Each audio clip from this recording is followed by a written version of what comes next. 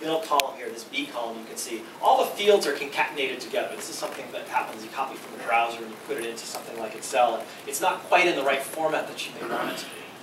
We have a new feature in Excel that can help break apart that content so you can go and do analysis on it. Now, historically, people would literally rekey that content, or if they were more advanced, they might write macros to go ahead and do that. I want to show you with a new feature called Flash Fill how simple it can be in the new Excel. I'm going to go and pull out a field. Let's say I want to pull out the names of people. I'll just go type John, and I'll type Jenny, and watch as I hit Enter. That'll fill that entire column all the way down with that name. I'll show it to you one more time here. I'll type in advertising. I'll pick a different word, and then events. And again, fill that all the way down. And notice Excel's pretty smart here. It gets that digital marketing 2 words. It smartly pulls that out into the right column.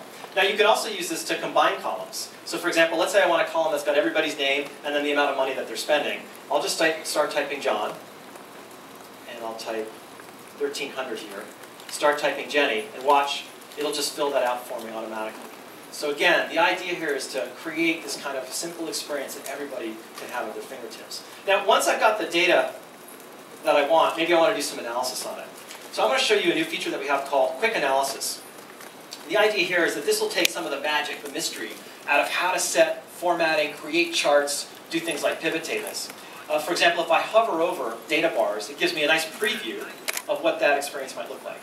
Or if I hover over charts, this will suggest for me the best type of charts for this kind of data that's here. I can just navigate across those. Tables is a great example too. If I want to format this content as a table, then maybe pick a pivot table. Lots of people love working with pivot tables, have to work with pivot tables in business. Very few people know actually how to create them. This is a way, in one quick click, that I can create a pivot table out of that content.